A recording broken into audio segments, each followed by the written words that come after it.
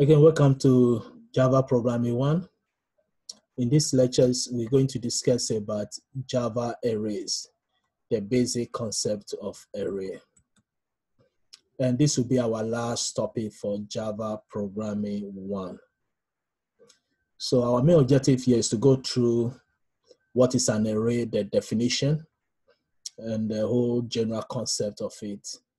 And also we're going to explore how to declare an array and also how to manipulate the data in an array.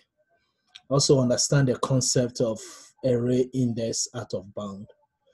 And we're also going to be familiar with the restriction on array processing. So we have an open problem here. Our problem is, they say we should read 100 numbers, then we compute their average and then find out how many numbers are above the average. Well, if we want to solve this problem at this very stage without the concept of array, it means we have to declare 100 variables. Then we have to store 100 numbers in the 100 variables. Then we can find the average. Then we can use the selection statement, if or if else.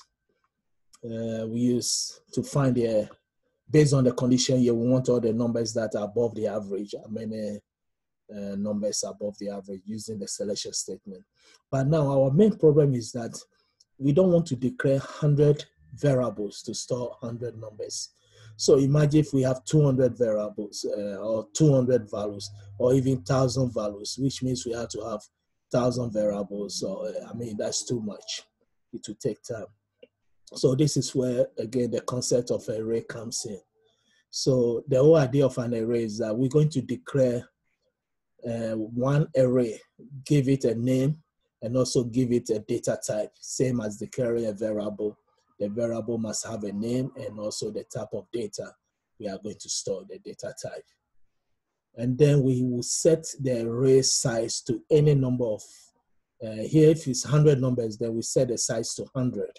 So this means we are declaring only one variable, but the variable type is array. So array is a data structure that make it possible for us to store more than one value, so organize more than one values in one array. One point here is that all the values have to be the same data type because we are declaring one array. So if the array data type is int, we can always put, again, int values or integer values in the array. And again, we will go through the definition and etc. So our problem here is that we don't want to declare 100 variables, then compute the average of the 100 values in the variables. We want to declare only one variable, but we can store up to 100 values in, which means we have to use an array. So this is an example of an array. First, the definition is array is a data structure. Actually, that's the most simple data structure. The concept of data structure is how data is organized and also manipulated based on some operations that we can perform on the data. So array is a data structure that represents a collection of the same types of data. So the keyword here is same type of data. We can store any amount of values into an array, or it can be characters and strings into an array, but they all have to be the same data type. So how do we declare an array? We have an array named MyList. Now we use a square bracket, open and close, then the data type. So here our data type is double, which means we can only store decimal numbers in an array named MyList. And the size of this array is 10. So we have the size here 10. So this is again the syntax for declaration of array. We start with the data type of the array, open and close square bracket. The name of the array is MyList. Then we use the new keyword to dynamically allocate a memory space for the array MyList. And the size of the space we need is 10. So this is what we get. Now, when we have an array, we have something called the index. Always the index is the position of the values. So here we have a array name mylist. The index will start from 0. Since the size is 10, that means the index will be from 0 to 9. Now, if the size is 20, then it will be from 0 to 19. So here you can see that we have array, mylist, all of them are mylist 10. The index is from 0 to 1. So 0 will be the first value in the array. 1 will be the second value, 2 will be the third value, etc. Then the 9 will be the 10th or the last value. Now here we just assign values to it. We will go through the process of, again, assigning values to an array. So here we have the values here. So again, array is a data structure that represents a collection of the same types of data, which means the array can only take the same data type of items. It can be strings, characters, values, decimal numbers, and whole numbers. So example given here, we have an array named mylist. We declare it as double. Always the syntax for declaring an array, we have to have the open and close parentheses. Sometimes we can put the open and close parentheses also in the front of the name of the array. But most, by convention, we always put it before the name, but we can put it in the front also. So we saw how to declare an array. The syntax again is the data type. Here we saw the double, open and close parentheses, then the name of the array, which is the array ref variable, which means array reference variable. So here we have double, open and close parentheses, mylist. Now you can see that in the previous slide, we declare the array and also we gave the size of it, initialize it with the size. Now, if I create this array with no value, it will give me 0.0 or 0 from in the 0 to 9, all the values will be 0. So we can write everything in one line. The type, double, open and close square bracket. The array name is mylist, equal to new. The data type again, double, the size is 10. Oh, here we saw the syntax, we can separate it. So first what we did, we declared the array first. So this is just a declaration. We don't have the memory yet. When we use the keyword new with the data type, and then in the square bracket, we initialize the size of the array. The new keyword, we allocate the memory space for us. So this is another style we said. Now, here we said data type, as I said earlier, we have the open and close square bracket before the name of the array. We can also have the name of the array, then the open and close square bracket. So either one will work. So here we have mylist, open and close square bracket, or open and close square bracket, then mylist. So this is the first step. This is again declaring an array variables. We didn't initialize it. We didn't give the size of it, nothing yet. Not yet. So now we are going to create the array. So creating the array, now we use the new keyword, which we dynamically allocate a memory space. Then with the data type and also the array size, always we have to have the array size if we are using the new keyword. So that's the second line. We already declared the array type is double, the name is mylist. Now, second step, I'll say mylist equal to new double. Here we say the size is 10. So we can write this as 2 lines, or we write everything as 1 line, whereby here I may write the type is double, mylist, open and close square bracket equal to new double 10. Everything 1 line or 2 steps. So now we can manipulate the values in our array. So when I said mylist, open and close square bracket with 0, it means I'm references to the first value in the array. Here the size is 10. So the last value is 9. So referencing the last element in the array also references the first element in the array. So declaring and creating in one step. So this is what we said previously, and that was the first example we saw.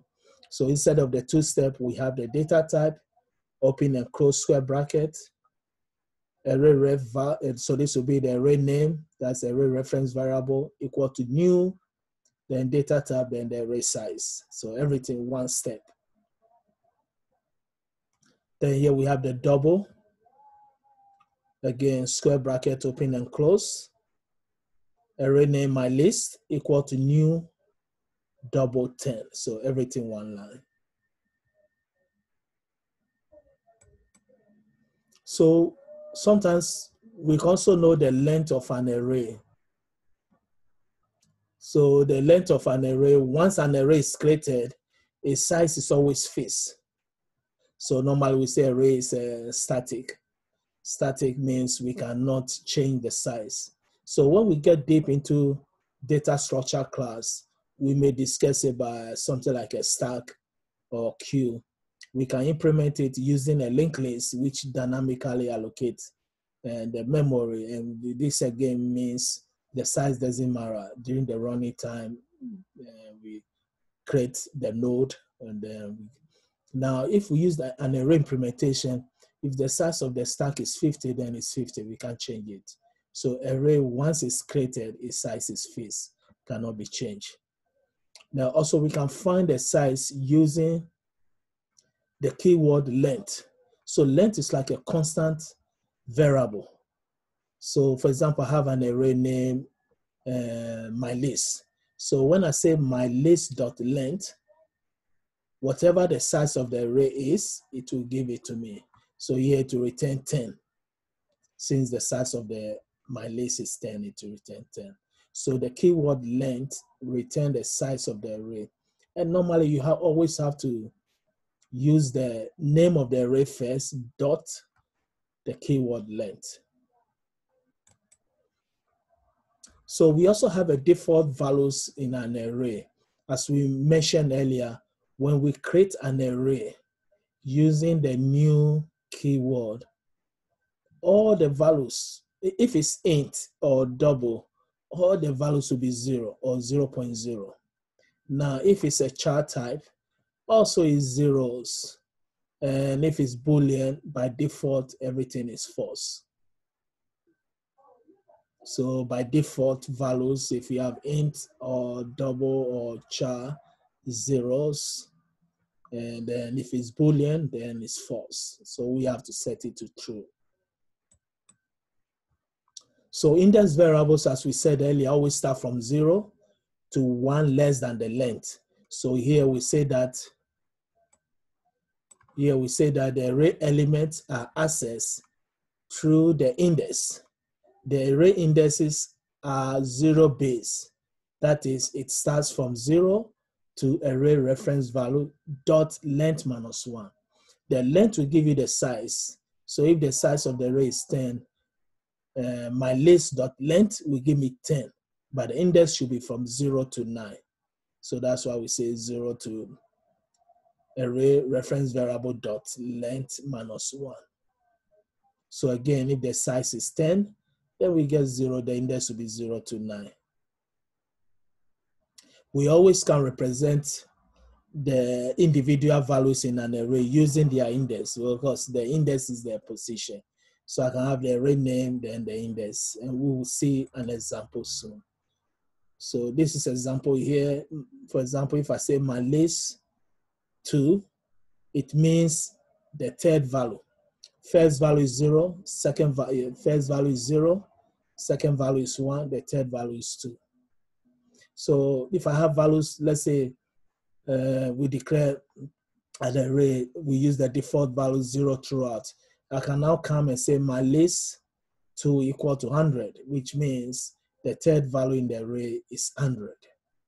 We can also use an expression to assign values to an array. So here, for example, we are saying that the first value in the array plus the second value in the array. The index are 0 and 1, first and second. We had the two values, then we assign it to what? The third value in the array. So we can use any formula, any expression, arithmetic expression to assign value to an array. There's another way we can declare an array whereby we don't have to specify the size, and we also don't need to use the new keyword, but we have to initialize the value. So here we have declaring, creating, initialize in one step. So we don't need to use the keyword.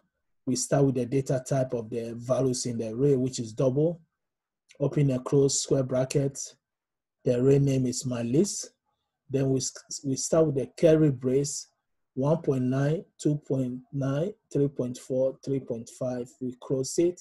So this means we are going to have an array name my list, and the size will be 4. So the index will be from 0 to 3. 0 is 1.9, 1 is 2, and the index 1 is 2.9. The index 2 is 3.4. The index 3 is 3.5.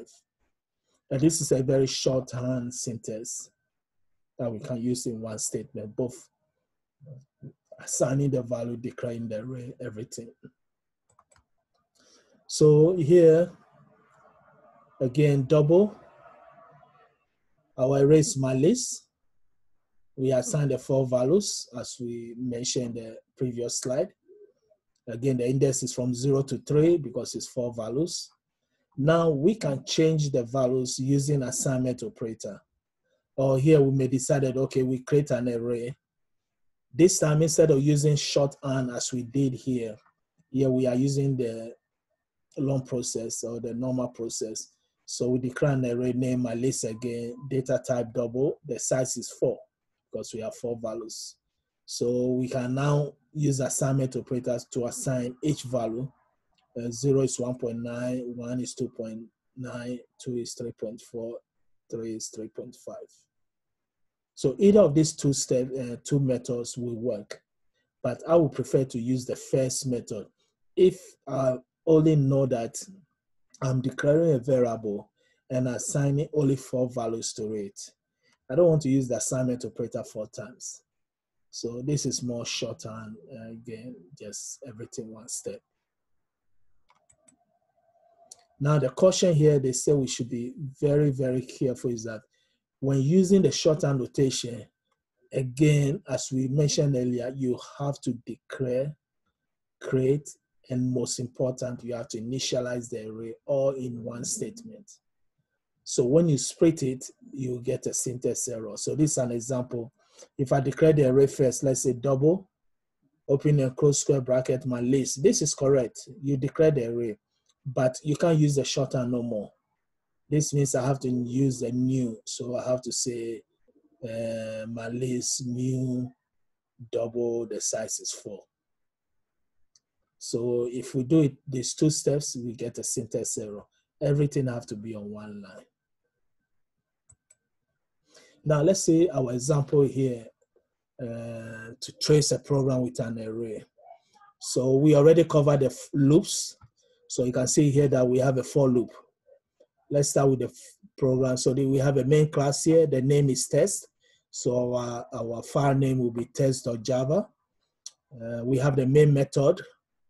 And now we declare an array. The name of the array is values. The data type is int. The size is 5.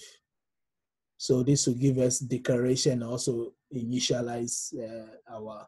So if we don't have any value, actually we can see it right here. It means all the 5 items from 0 to 4. Again, the size is 5. So the index is 0 to 4. All the items will be zeros. That's the statement here will give us. Now we are using a for loop now. Again, using for loop is very good because we don't have to repeat the code over again. So we normally use a for loop to assign values to an array. And actually we also use for loop to print out values in an array or even to process values in an array. So it's very good. So here you can see that we are using a for loop. We are starting from 1, which means we are skipping our first index, which is 0. So the I here, you can see that in the program here, we have values, the index is I. So the counter I, well, I'll say the counter variable I, represent the index of the array. So we start from 1, and we said it should be less than 5, because we know the size is 5, so it should go up to 4. We increment 1 at a time. So the first thing we do, we are going to assign the values. Again, the value is the name of the array. The first index is 1. So we are going to assign a value to the index number 1. And the value will be 1 plus 0, because I is 1, plus value I minus 1. I minus 1 means, again, I is 1. So 1 minus 1 is 0. So this means I will get 1 plus 0. So after this process, the value in index 1 will be 1. Again, one more time. We are starting, again, this is a main method. First, we declare our variable and we initialize it to zeros. The size is 5. But we are using a for loop now to assign values to the individual elements in the array. So instead of starting from 0, we decided to start from 1, which means the index 0 will remain 0. We have a condition again. We know for loop take 3 statements. The first will be the counter, the initializing starting point.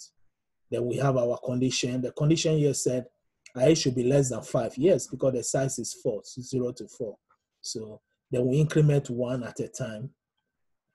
So we can see we have a values, but the index here is I, which means I is 1. When I run this program, the first value I will be 1. So what will be the index 1? It will be I, which is 1 plus I minus 1. So I again is 1. So 1 minus 1 is 0. So this means I'm adding the value 1 plus the array index 0. And array index 0 value is what? 0. Because 1 minus 1 is 0. So index 0 is 0. So this means, again, our first index, second index, which is 1, the value will be 1. Now we're still inside the for loop. We can't come out yet. So we increment to 2. So I is 2 now. And we say that it's 2 less than 5. Yes. So if 2 is less than 5, then index 2 will be what? I plus value. Again, this time, remember, I is what? 1. So I'm sorry, previously I was 1. Now I is 2, because this is 2. Increment 2. I is 2 plus what? 2 minus 1, which is 1. So values 1 will be 1. We have index 1, previously it was 1. So we get 2 minus 1 is 1, and the value is 1. So that will be 3. Again, I have the slides that we can go through step by step. So let's start beginning again. Initialize our array, the size is 5, so all the values are 0. So the next step is I becomes 1. When I becomes 1, we are going to check the condition. Is 1 less than 5? Yes. Is 1 less than 5? Yes. So if 1 is less than 5, then we can do this execution. So after this line is executed, value 1 is 1. Why? Because I is 1, and I 1 plus 1 minus 1 is 0. Index 0 is 0, so 1. Then we go to the next step again. We increment, I becomes 2. After I plus plus, I becomes 2. Is 2 less than 5? Yes. 2 is less than 5. Okay, if 2 is less than 5, then we have a value 2. Index 2 will be 2 plus 2 minus 1. The index will be 2 minus 1 here. So 2 minus 1 will give me 1. So that means index 1, value index 1, the value is 1. So this means we get 3. 2 plus 3. Now we increment again to 3 now. And is 3 less than 5? Yes. If 3 is less than 5, then we are in index 3 now, which will be 3 plus 3 minus 1, which is 2. So the 2 was 3. So that will give us 6. It will be 3 plus 3. because 3 minus 1 is 2. The index 2, the value is 3. So that will give us 3 plus 3. So let's see, and that gives us 6. So we can see here 3 plus 3. So then we increment by 1 again. So this time we get 4 now. Is 4 less than 5? Yes, okay, 4 is less than 5. Then we are going to index 4. And then I is 4 plus 4 minus 1 is 3. So I'll go to the value index 3. Index 3 is 6. 6 plus 4 is 10. So which means index 4 last value will be 10. Here again, we are checking if 4 is less than 5, which is true. Then it's 10. So we get 4 plus 6, and that will give us 10. So this again, the whole concept of array. Now we increment by 1. So we go to 5. Is 5 less than 5? No. So if 5 is not less than 5, now we come out of the loop. But when we came out of the loop, we have one more statement here. The index for the 0, the first index, they say to be index 1 plus index 4. Index 1 is 1. Index 4 is 10. So it will be 10 plus 1, which is 11. So we'll say that we exit, then 1 plus 10 is 11. So in the 0, we give us 11. Again, this will be the conclusion of our first part of array. In our next lectures, we're going to discuss the second part of array. How do we print an item from array? And how do we assign values to an array? And basically how to use an array in our program. So again, wish everybody the best. Thank you for your time.